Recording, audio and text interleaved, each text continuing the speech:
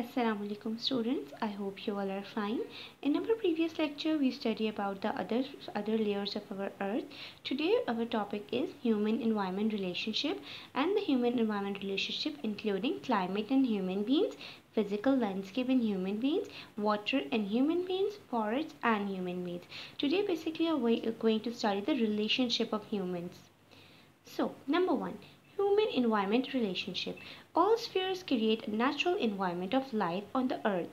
However, some man-made elements are also part of environment. The environments include the climate, physical landscape, water, forest, and living beings. Both man and environment have position as well as negative on each others. Number one, climate and human beings. Number two, physical landscape and human beings. Number three, water and human beings. And number four, forest and human beings. So basically today's our topic is relationship of human environment. इंसानों का हमारे environment से क्या relationship है, हमारे environment से क्या relationship है. हमारे इन्वायरमेंट में बहुत सारी चीज़ें जो है नेचुरल हैं और समहाउ कुछ ऐसी चीज़ें हैं जो कि मैन मेड है. फॉर एग्जांपल मैन मेड में हम उन चीज़ों को कह सकते हैं, फॉर एग्जांपल हमारे हाउसेस वगैरह वो मैन मेड है, फैक्ट्रीज वगैरह वो मैन मेड है, पार्क वगैरह वो मैन मेड है. ये तमाम चीज़ें क्या है, मैन मेड है. इसके अलावा नेचुरल की बात करें तो हमारा क्लाइमेट नेचुरल है, ठीक है, फिजिकल लैंडस्केप हमारे नेचुरल है, वाटर नेचुरल है, फॉरेस्ट नेचुरल है. ये तमाम चीज़ें नेचुरल है और वो तमाम चीज़ें क्या थी, that are man made things.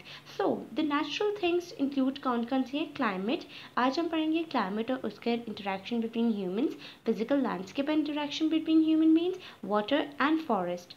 So number one is climate and human beings. Climate का हमसे क्या रिलेशनशिप है, क्या इंटरेक्शन है. Number one, climate and human beings. Climate is the most important factor of environment that complements control life, including man's occupancy of an area, his clothes, foods, habitat, way of living, occupation, kinds of home in which he lives, even culture and festivals. So basically climate का हमारी ज़िंदगी पे क्या असर है. हमारे food, हमारे clothes, हमारे हैबिट्स, हमारा way of living style all depends on climate. For example अगर हम किसी ऐसे एरिया में रहते हैं जहाँ पे यूजुअली हॉट समर है तो हमारे लाइटर क्लोथ्स होंगे, ठीक है, और हमारा लिविंग वे ऑफ लाइफ जो है बहुत नॉर्मल नॉर्मल में इस सेंस में कह रही हूँ मैं कि अकॉर्डिंग टू क्लाइमेट होगा. देन क्लोथ की बात की तो लाइटर क्लोथ्स होंगे.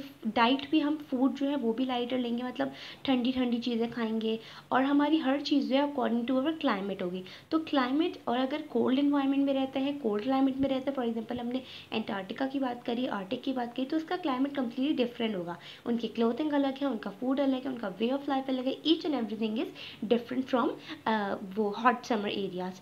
So human impact on climate. Humans का क्या इम्पैक्ट पड़ता है क्लाइमेट में. Human beings have show careless dealing with natural environments which has left negative impact on climate. Air pollution contaminates the air that we breathe in. This is also caused a great damage in the protective ozone layer that hold on environment's ultraviolet rays of the sun from reaching biosphere.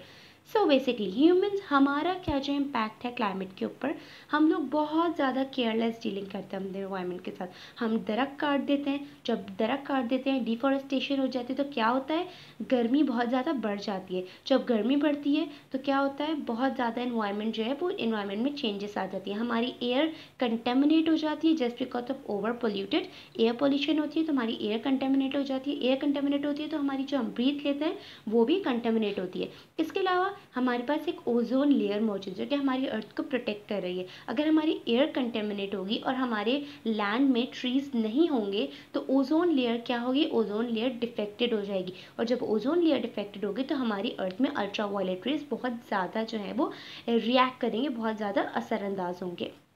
Number two, physical landscape and human beings. Physical landscape refer to the natural environment. It attracts human life to a great extent. It determines not only the style of living, clothing, eating and architecture, etc., but also the occupation of the people living in the specific region. Physical landscape include the mountains, plains, plateaus, river and desert. So landscape की बात करें तो landscape कहते हैं हम अपने areas को. हमारे ह्यूमन बींग्स का एरियाज़ पे भी बहुत ज़्यादा डिपेंड करता है लिविंग स्टाइल. कुछ लोग जो माउंटेन्स पे रहते हैं उनका ऑक्यूपेशंस कम्प्लीटली डिफरेंट होता है एज़ कम्पेयर टू जो लोग सिटी में रहता है। अगर हम विलेज और सिटी की बात करें तो दोनों के ऑक्यूपेशंस कम्प्लीटली डिफरेंट होते हैं। फिर हमारे पास प्लेट्यूट्स आ जाती हैं, रिवर एरिया आ जाते हैं, डेजर्ट्स आ जाते हैं। ये तमाम डिफरेंट डिफरेंट वो लैंडस्केप्स हैं और इन तमाम डिफरेंट लैंडस्केप के अलग अलग ऑक्यूपेशंस मौजूद हैं। वहाँ के खाने बिल्कुल अलग हैं, फूड अलग है, वहाँ के आर्किटेक्चर अलग है। अगर हम विलेज की बात करें या फिर हम माउंटेनियस एरिया की बात करें जो कि ऑलमोस्ट विलेज एरिया की तरफ ही आ जाता है, तो वहाँ के हाउसेस कम्प्लीटली डिफरेंट होते हैं। और अगर हम सिटी की बात करें तो वहाँ वेल डेवलप्ड हाउसेस होते हैं। Now, human impact on physical landscape. People are clearing forest of cultivation or residential purpose. Passages are cut through mountains, block rivers, construction dams, and artificial lakes. Recently, the Earth's surface, including rock deep inside the Earth and ocean floor, has been used for the nuclear tests, which contaminate soil and water, adding toxic to them. So, humans बहुत ज़्यादा careless dealing करते हैं यहाँ पर landscape के हवाले से भी। ट्रीज़ की कटिंग कर देते हैं for the purpose of making Holmes, buildings किस रेजिडेंशियल पर्पस के लिए जो वो क्या करते हैं वो कट कर देते हैं फॉरेस्ट को, जिसकी वजह से जो ग्रीनरी है वो बिल्कुल ख़त्म हो जाती है। रिवर्स को ब्लॉक कर देते हैं ताकि कंस्ट्रक्शन कर सके। रिसेंटली अभी एक रिसर्च हुई थी किसके ऊपर, न्यूक्लियर पावर के ऊपर, तो वो कहाँ की गई थी, deep down the ocean. Nuclear power के अंदर different types of chemicals, heavy chemicals और टॉक्सिक केमिकल्स मौजूद होते हैं। Due to this toxic chemicals हमारी सॉइल बहुत ज़्यादा टॉक्सिक हो गई थी, एज वेल एज वाटर, दोनों को बहुत ज़्यादा जो नुकसान उठाना पड़ा था। Now, number 3, water and human beings. Water is a prime of living environment which sustain life on Earth. Huge amount of water is stored in ocean, river, lakes, ponds, streams, polarized and water vapors. River are most important source since they provide us fresh water that is used for the drinking, agriculture and producing hydroelectricity. Water is used in industry to make steel, paper, cement, concentrate and cars, etc. Water, अर्थ जो है, अर्थ में living, अर्थ जो है वो life sustain करती है just because of it contains a liquid water. Water हमारी ज़िंदगी के लिए बहुत ज़्यादा ज़रूरी है। वाटर से बेशुमार जो है हमारी ज़िंदगी के काम होते हैं, हमारी इंडस्ट्रीज़ में काम होते हैं। इसके साथ साथ वाटर हमारे पास किस किस तरीके से मौजूद है, ocean, river, lakes, pond, stream, इन तमाम एरियाज में वाटर जो है वो हमारे पास स्टोर्ड है। ठीक है, लेकिन जो फ्रेश वाटर है वो भी अलग। फ्रेश वाटर जो है वो हमें कहाँ से मिलता है, वो रिवर्स से मिलता है और पोलर आइस से मिलता है। एंटार्क्टिका में जो है 70% जो है फ्रेश वाटर हमें वहीं से मिलता है।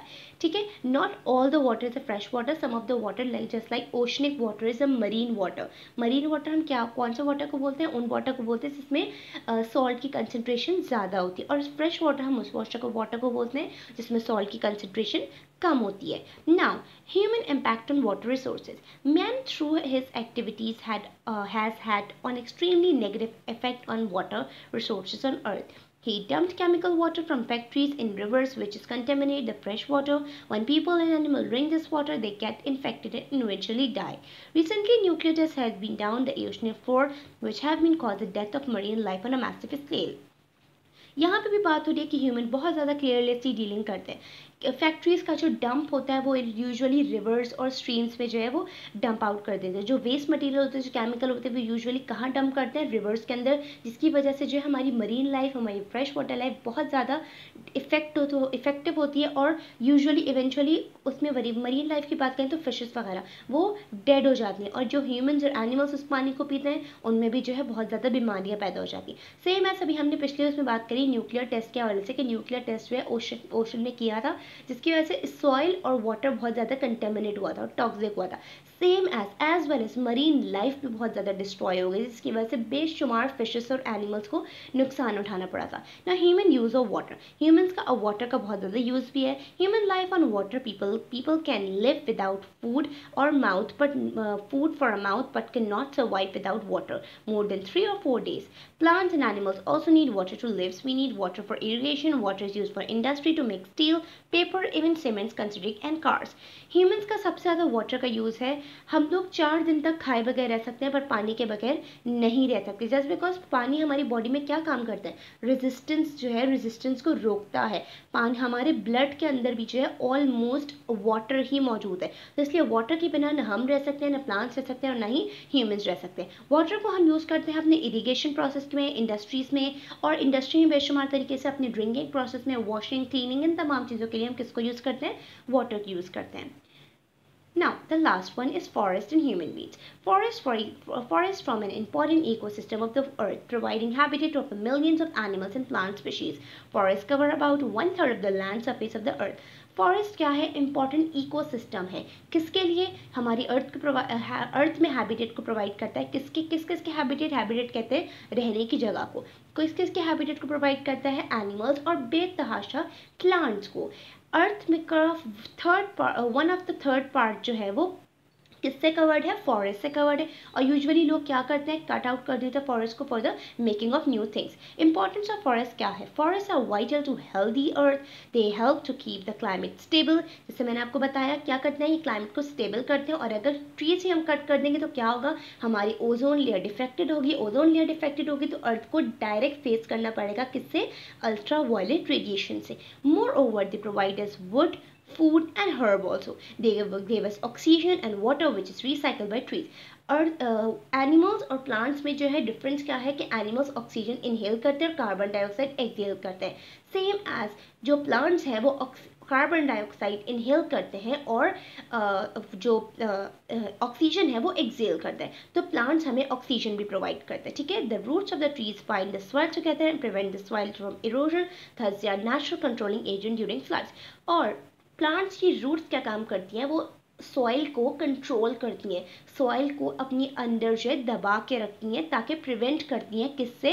ताकि इरोजन ना हो सके, सॉइल टूट ना जाए, बिखर ना जाए. ठीक है. Now human impact of forest. The chief threat of forest is deforestation. The uncontrolled cutting and burning of trees causing air pollution. Deforestation causes soil erosion also, unfortunately everywhere. The fertile soil is lost this process and the land gradually turn barren. Farming cannot practice in this area. People and animals have suffered badly from the storage of food. It happened in Africa. So humans का क्या impact है deforestation के ऊपर? जो सबसे ज़्यादा threaten का सामना करना पड़ा वो ये है कि डिफॉरेस्टेशन. अनयूजुअली कटिंग होती है ट्रीज़ की न्यू चीज़ें बनाने के लिए. जब ये होती है तो एयर पोल्यूशन बढ़ जाती है. एयर पोल्यूशन बन जाती है तो हमारी अर्थ ऑलरेडी डिफेक्टेड हो गई. ठीक है. डिफॉरेस्टेशन की वजह से हमारी सॉइल इरोजन भी होती है. जैसे हमने ऊपर पढ़ा कि जो प्लांट्स की रूट्स हैं, जो ट्रीज़ की रूट्स हैं वो सॉइल को इरोजन होने से बचाती हैं.